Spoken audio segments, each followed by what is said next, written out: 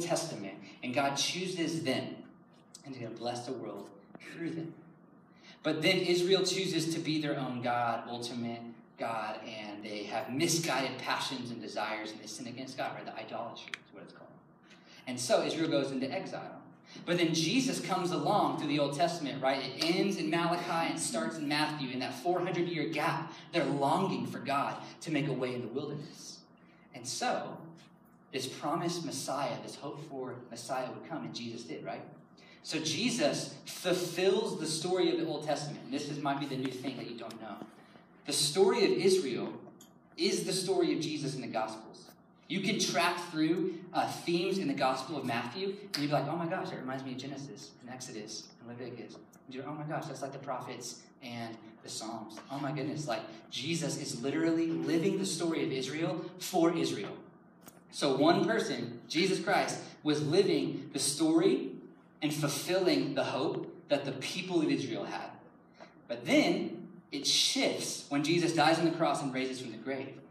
Because now, it's not just about Israel that God wants to bless the world through. It expands to what the New Testament calls the Gentiles, or just normal people like you and me, unless you're Jewish. Everyone else is Gentile.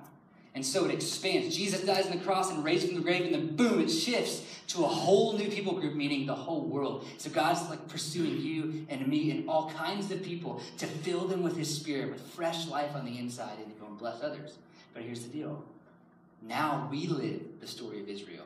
So now if you read the Old Testament, you'd be like, oh my gosh, that reminds me of my life. That reminds me of how many times I turn my back to God. How many times I fail to live up to his perfect standards. How many times I don't worship him as a true creator, and I worship my own way, and I worship my own desires. And you're like, oh my goodness, the cycle and the cyclical nature of Israel's sin pattern. That's the same thing that goes on in my broken heart. I'm in exile. But it's not Babylon, it's sin.